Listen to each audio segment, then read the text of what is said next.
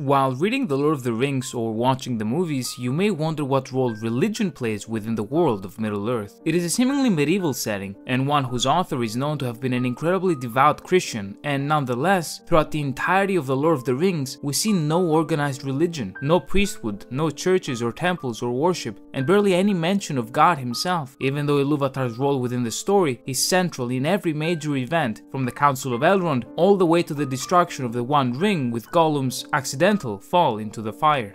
In this video, we'll explore the history of religion in Gondor, what and how people worshipped, as well as the state of Gondor's religion at the time of The Lord of the Rings.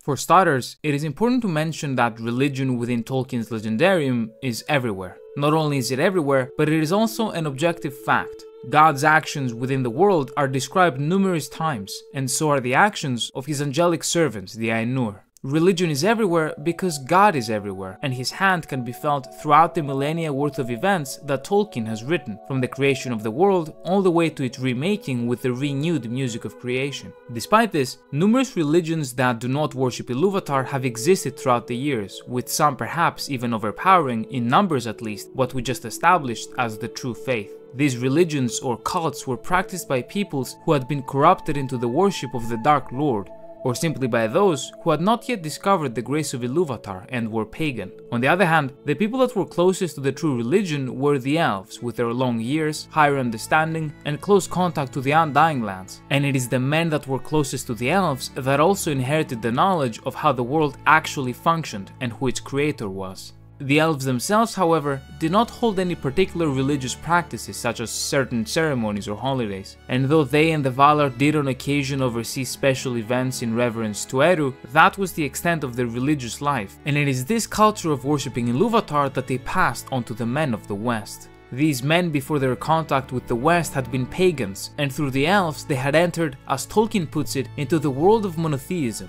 These men were the Númenóreans, the ancestors of the people of Gondor, and as such, the history of the Gondorian religion starts with Númenor itself. Ever since its creation, in Númenor, for the longest time, Eru Ilúvatar was revered. His name was praised in worship during what was called the Three Prayers, ceremonies that took place throughout the year in which the people, led by their king, ascended the holy middle Tarma, the sacred mountain of Númenor dedicated to Ilúvatar, and they would pray and give a fruit offering upon the mountain's holy summit. These practices parallel the way in which the Valar worshipped Eru atop the highest peak of Taniquetil, the Undying Land's own holy mountain, with the ceremonies being led by the Valar's king, Manwë. In Númenor, the extent of worship was this. There was no priesthood or a dedicated place of worship other than the holy mountain, and Ilúvatar was praised in ceremony only on very specific occasions. The Númenóreans were a devout people, and they saw the worship of anything other than Ilúvatar as incomprehensible, and furthermore believed their king to be the only instrument that had the right to come into contact with the divine, which is why there were no priests. He was the only person with an official role within Númenórean worship. As such, to put everything in order, the Númenórean way of worship, even before the effect Sauron's cult had on the popular imagination, contained no temples, no priests, and a culture in which Eru's name is not mentioned lightly, even when in praise, and is saved only for specific events that take place annually. Remembering this is very important for what followed. As I have covered before, the wealthier and stronger the Númenóreans grew, the more afraid they became. With their long lives, they were able to amass more power that they knew they were unable to keep, as despite their long lives, they were always destined to die, and there was nothing they could do about it. When Sauron eventually ended up in Númenor as a captive following his defeat at the hands of Ar-Pharazôn, he was able to use that fear to corrupt them. He claimed that Eru Ilúvatar was a lie, that he didn't exist, that he was made up by the evil Valar who kept the Undying Lands for themselves and maintained a selfish monopoly on immortality. He fooled them into worshipping the Dark Lord Morgoth and convinced them that only through their faith in him, in the darkness, they would be able to claim life eternal and power never-ending.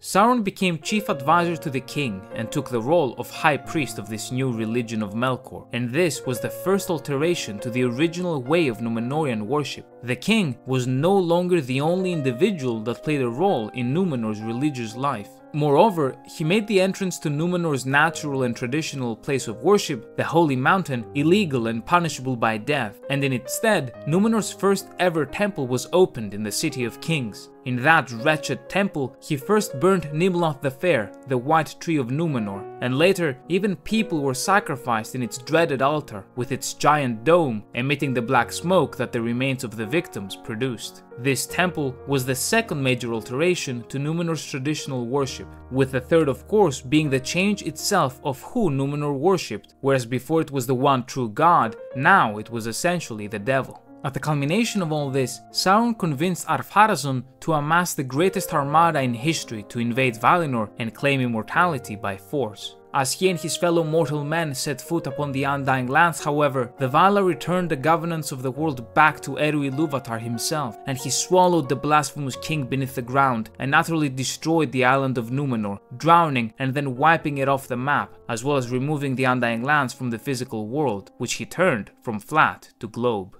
This is where the story of Gondor comes into place. The very few survivors of Númenor's destruction were a group known as the Faithful, who fled the dying island on 9 ships. They were led by Elendil and his sons Isildur and Anarion, and they founded in the westernmost part of Middle-earth the Númenorian realms in exile, Gondor and Arnor. The Faithful were called such because they had remained faithful to their friendship with the Elves and the Valar, as well as the original faith of Númenor. The people that founded Gondor had retained their reverence to Ilúvatar, and because of this, they had suffered immensely under the tyranny of Ar-Pharazôn, Sauron, and the cult of Melkor. It makes sense then how in the new realms that they established for themselves, they not only reverted back to the original way of Númenorian worship that I highlighted before, but they did so radically. Sauron's dark religion had left such a bitter taste in their mouths that they would forever be opposed to any mention of temples, priesthoods, and the worship of anything or anyone openly, as it reminded them of the manner in which Melkor was worshipped back in Númenor.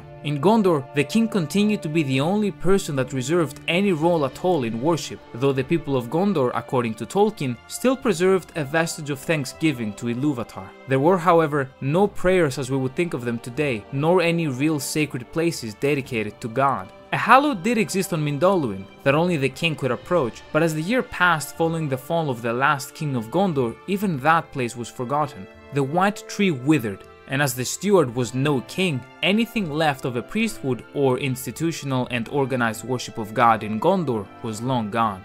Therefore, by the time of the Lord of the Rings, the people of Gondor are a people distraught. They retain their faith in God, but they exist within a society and culture that is deeply afraid of worshipping him outright, and without a king, they are left without a spiritual leader. Tolkien has stated that Middle-earth is a monotheistic world, a Christian world, during a pagan time, and it is during this pagan time that God is worshipped in a way that Tolkien describes in Letter 156 as negative, and it would only be when Númenorian influence had disappeared that God would be worshipped in a way more familiar to us. Nonetheless, examples showcasing the faith of the Gondorians and Númenorians in exile are of course the few times they ever do mention Eru, in the most sacred and important oaths of all.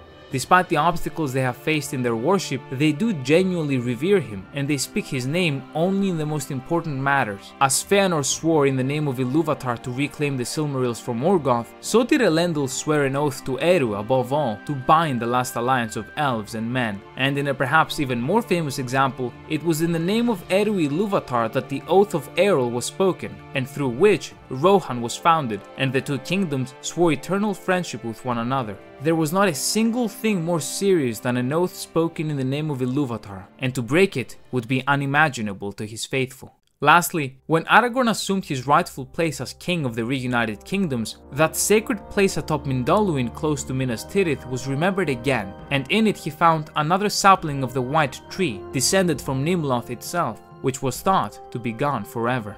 In letter 156, Tolkien explains that it is to be presumed that with the re-emergence of the lineal priest kings, of whom Lúthien the blessed elf maiden was a foremother, the worship of God would be renewed, and his name or title be again more often heard, but there would be no temple of the true God while Númenorian influence lasted. As you can understand now, the matter of religion in Middle-earth is a complicated matter, and a question may arise. Why did the good guys of Tolkien's world worship the Christian God in the wrong way? Why did Tolkien write the aforementioned? Why was there no church or priesthood or any traditional way of worshipping? Well, Middle-earth, according to Tolkien in Letter 183, is supposed to be a long past imaginary period within our own human history, in our Earth, and Eri Ilúvatar is supposed to represent, within the fantasy, actual God, meaning God the Father, the Son, and the Holy Spirit that Tolkien worshipped. When you consider this, the answer for why the Númenóreans and their descendants worshipped in this way becomes quite clear.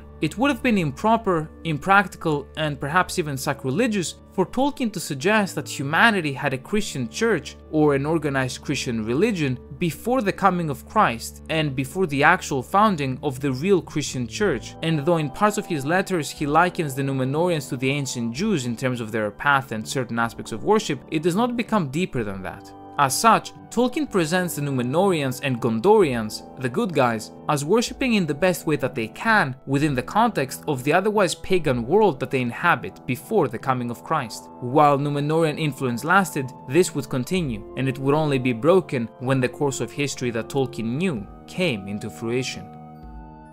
Thank you very much for watching.